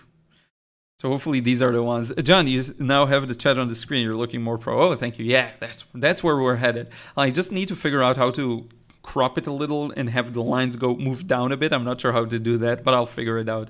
Amelia, I'm really anxious about my paintings appearing. So do you mean on the live stream? So again, it's not going to be probably today, but if you email them, and I think you have emailed them, right? If anyone regrets, just tell me. Don't include them, but like don't feel anxious at all. It's all learning experience, you know. I'm showing you my paintings for years now, and if I look at some of the older ones, some of them are terrible. That's perfectly okay, you know. Don't worry about it. Thank you so much, John. Erica, hey Liron, did you happen to receive mine yesterday? I think I have. Let me check just real quick. Yeah, I got it. Thank you. Oh, nice. Very nice. I got yours, Erica. I got Sven's.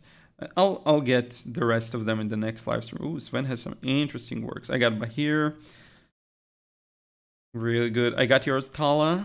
Amelia, I got yours. Oh, these are cute. These are really good. You don't have to worry about them at all, Amelia. These are great. And of course, I love the most muted one.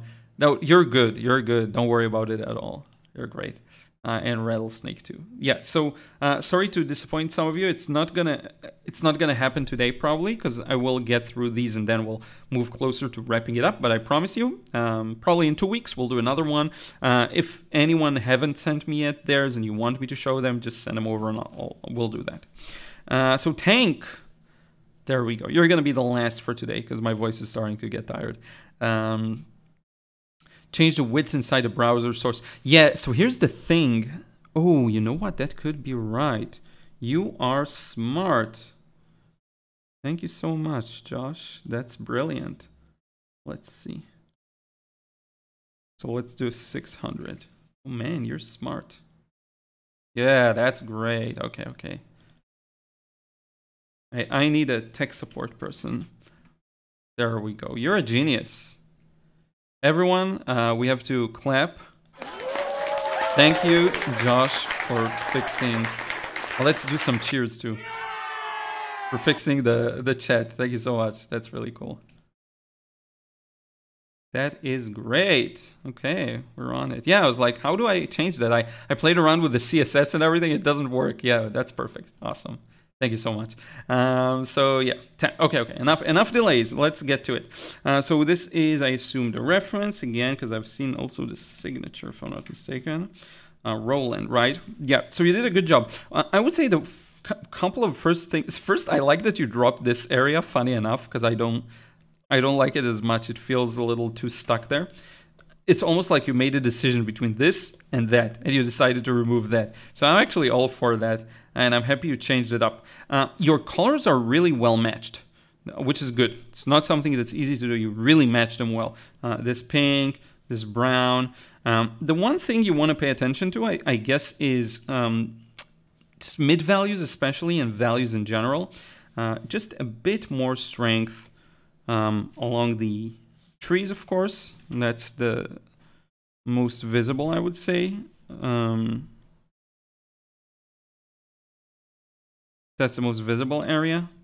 Just a little more contrast with the sky and the snowy rooftops, of course. See the difference, especially around here, right? Just gives it more of a structure to everything snowy.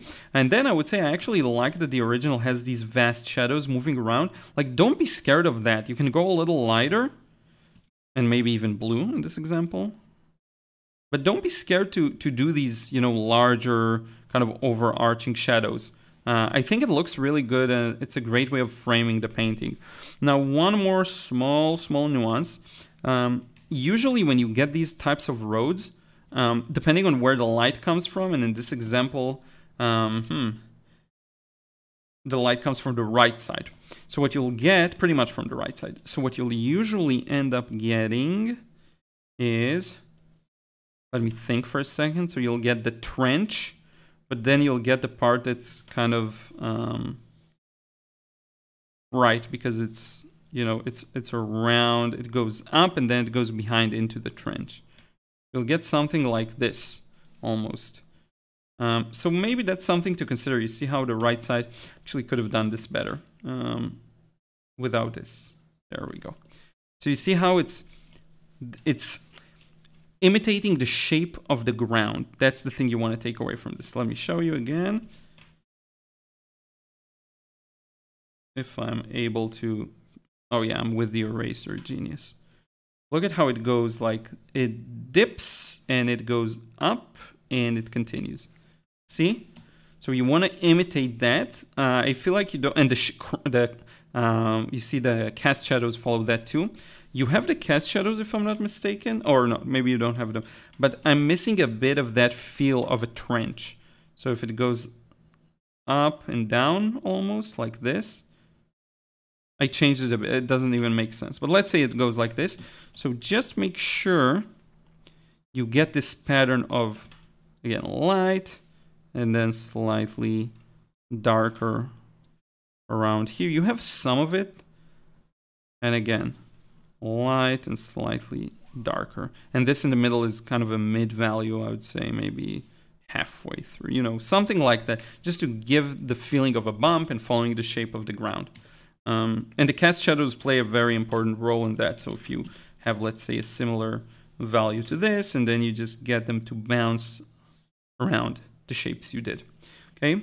So yeah. Usually, yeah, it will look... So I'm trying to figure out, like, what's... Okay, yeah, I got it now. I think I got it. I just don't really understand this.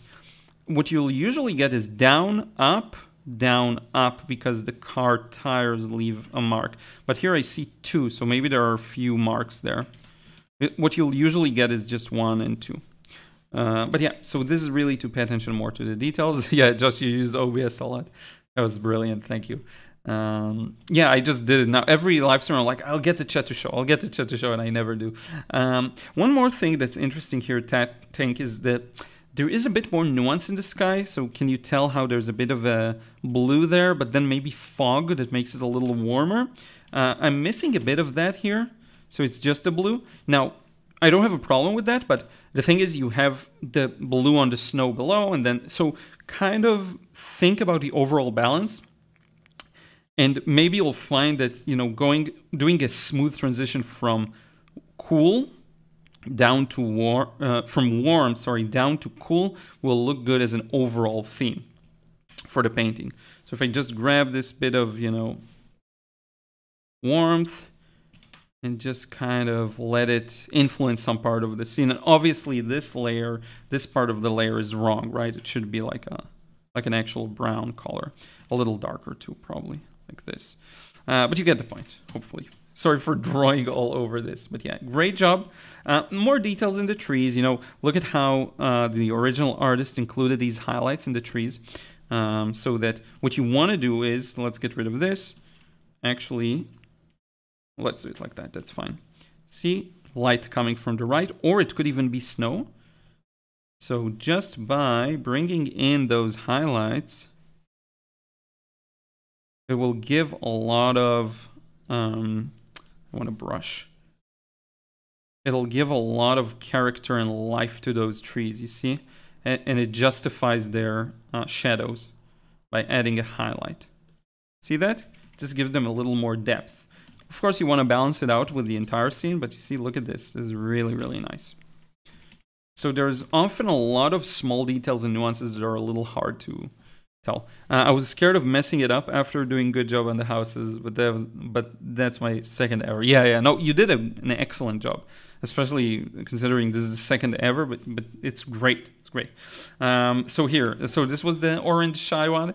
Yeah, so obviously the colors, a little more green. It's kind of the same thing with the blue and with the purple we talked about earlier. People just tend to miss the yellow. So look at all this, right? There's some nice yellow swooshes in the sky here.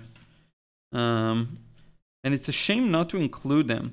And if I look at your light values, they're just cool, right? So imagine if I were just to take the coolness of, let's say, this area and just get completely rid of the yellows. You see how much it removes just a lot of interest in the sky. Not to mention, the sky balances out these oranges too here. You have both orange here and there. Very pale, right? It's a peach kind of orange, very light. Of course, one thing to note is it's very hard technique-wise. What the artist did here, getting these clouds to look that way, is very, very hard. So I think you've made a great attempt and great effort, and I wouldn't worry too much about it. It's a technique that will come with time. What I can say, on a technical level, the way it's done is by wetting the paper or painting over it with, let's say, the blue, and then coming back with very thick paint. Very thick paint. Once it's 20-30% dry, and then just doing swooshes like this. Very thick paint. And then what happens is it still maintains its integrity of the shape, because you can tell, you can see the shape of these very clearly, but it also has some softness to it. It's not an easy technique at all, and I would practice it in isolation. Just do a wash, go over it. Do another wash, go over it. That's the best way to learn it. And of course, you could go into more details, pay attention more to these small resolution shapes. You actually got a lot of them in. That's very commendable. You got a lot of these in. So I'm actually very happy. Even those little white dots, And whenever we paint based on a painting, you're painting based off of someone else's impression. So there will be some limitations to that. You can expect a completely different result if you paint based on the photo. One last thing I will mention. You got it down really well in most of the painting, but just here, notice how you made this area a little wider. So one thing to remember is when looking at the horizon, things tend to squeeze closer together. Just make sure it doesn't turn into a really wide area. I showed this before when people paint, like maybe it's a lake or something on the horizon, and the lake or thing looks like this, but they paint it like that. Just this tendency to flatten things out. Just make sure you don't go in that direction and you're good. Really, really good. Great job. The rest will come with time. Color, balance, all of that. Let's look at this one. So this one is my favorite, probably.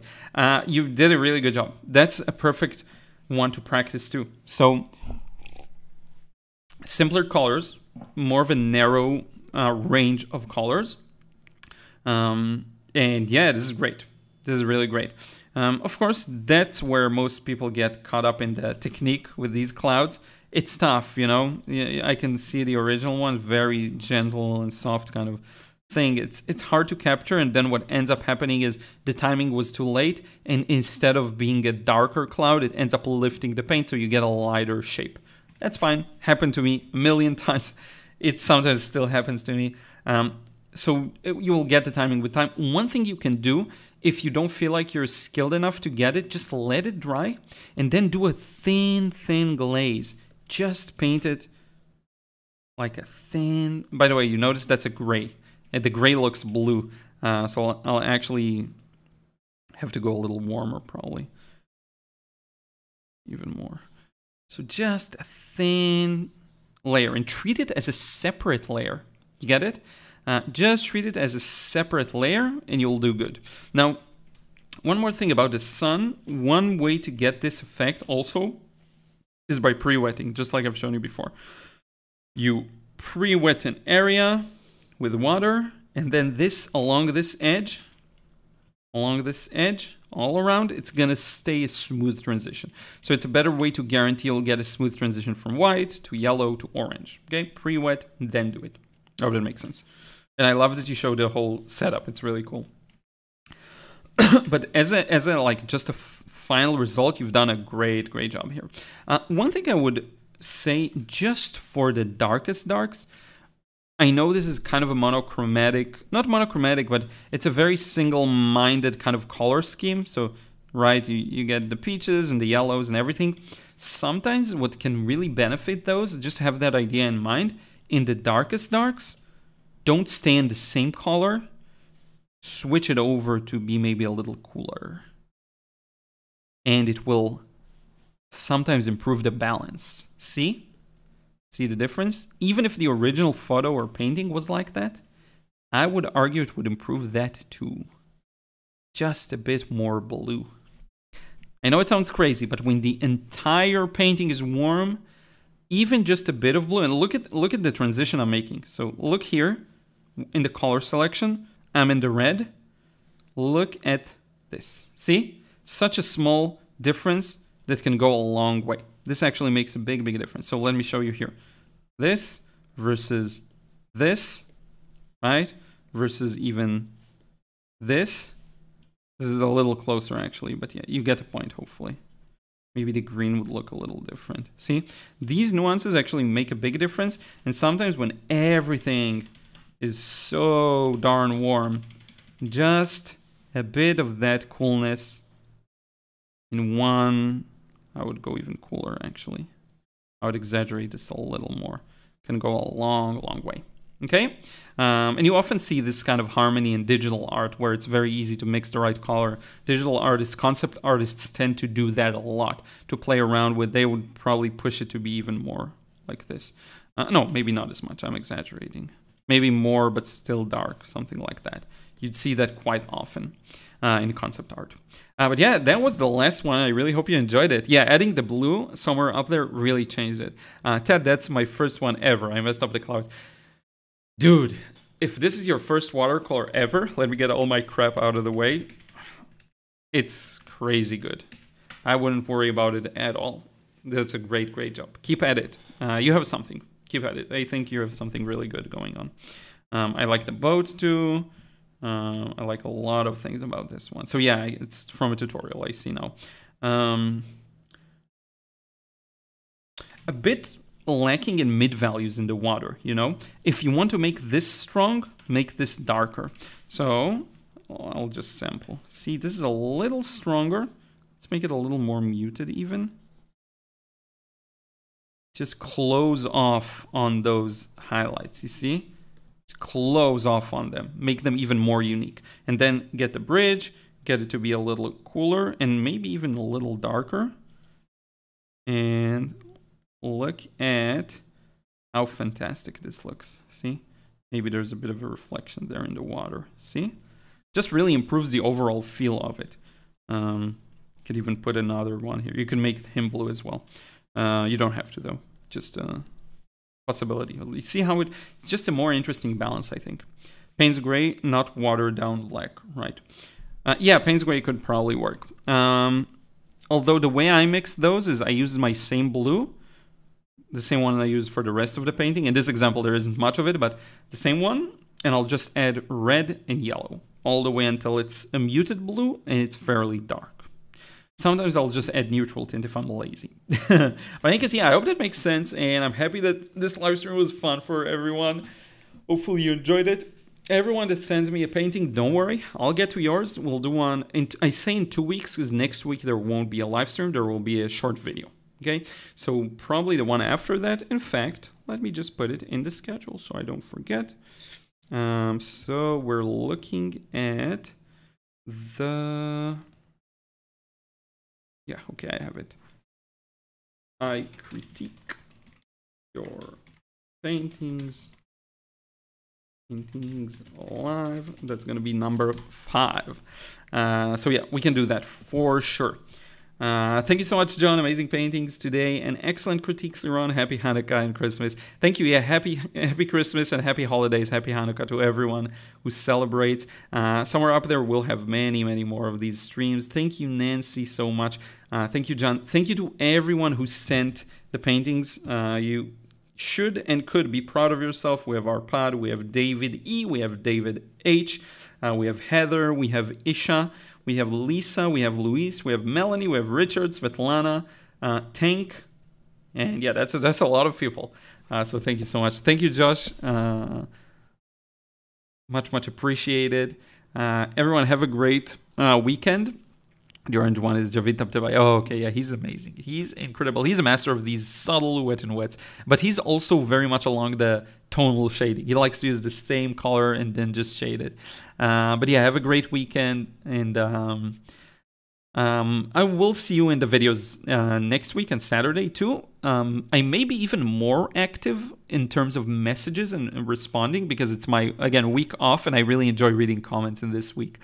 So it may happen. Thank you so much, Plumpy Lump. Thank you, everyone. So we're going to wrap up for today and I will see you on Saturday's video. Until then, take care.